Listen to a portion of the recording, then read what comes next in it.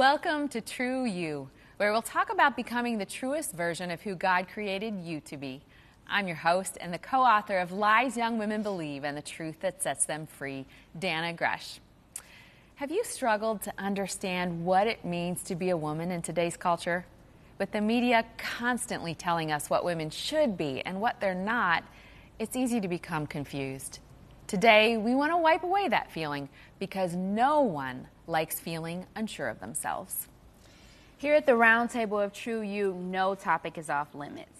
I'm Staci Rudolph, a lead teacher at True You, and today we're tackling a big topic, being a woman in today's society. Culture tells us so many lies about what it means to be a woman. Let's check out Susanna's story of her battle with this. Hey guys, it's Susanna, and I just wanted to talk to you for a quick second about my struggle with understanding womanhood. So I have believed for a long time that being a woman meant dressing a certain way or liking certain things or even having certain skills. And as I looked to the people around me and to social media, I saw a bunch of stuff that I just did not fit into. And that caused me to be really fearful. And I was scared to build real relationships. I was scared to step into the places that God had called me to because I felt like I didn't even know how to be a woman. So how was I supposed to do anything else? But there is freedom and truth, and God's word is truth. And his word says that being a woman is not about the way that you dress, but about the hidden person of the heart. And so if I'm going to seek out what it means to be a woman, I need to figure out what God's word says about it, because God's the one who made me a woman, and he did that on purpose. So he knows what that means. He knows what he's called me to be. And so the more I dig into his truth and go to him for his perspective, the more freedom I have to really be myself. And that is one of the most exciting things that you can do. Okay, can I just say, this is a struggle for me. Really? Because I've always felt like, okay, I'm more of a tomboy, but I always felt like people are trying to get me to put on dresses or wear makeup, like I need to do makeup every day, and that is just something I'm not willing to do. Staci, I give you freedom to be a tomboy. Thank you. You're wearing it well today. Thank you. You know, I'm not usually the fatigued girl. No. No. She's really like frilly and pink and studs and all of Are that you stuff. making fun of me? Just a little no. bit. Why not? Alena, can you identify with the tension, the pressure to be a certain kind of woman, stereotypical, whether it's the world telling you be this woman, or sometimes, let's be honest, the church says, oh, this is what a woman's supposed to be. Do you feel that? For sure. I grew up around all boy cousins, and they were like, we eat, sleep, drink dirt. And so that is what we did. And I always got scolded, like, you need to be more girly, you know, cross your legs, which to some extent is true, but learning the balance has definitely been a struggle in my life. Yeah. Well, and here's what's hard is the Bible has a lot to say about gender. It has a lot to say about maleness and femaleness. And when we add to that and make it about wearing pink or doing ballet or whatever, baking, and we don't give girls space to wear blue and hunt and fish with their dads. I know lots of girls that love that. We are not being true to what God's word says, and it does create confusion. So we are going to erase some of that today.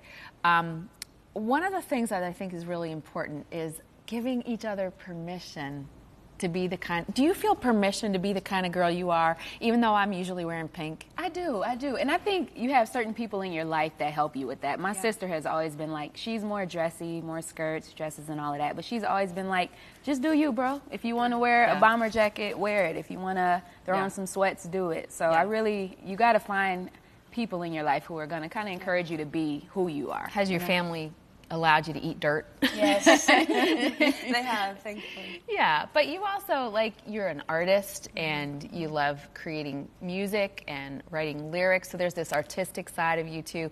That's Alena. You feel the permission to do that? Yes. Yeah, that's I'm good. so grateful for a family. So like we that. give you permission to be you, but we also want to say this.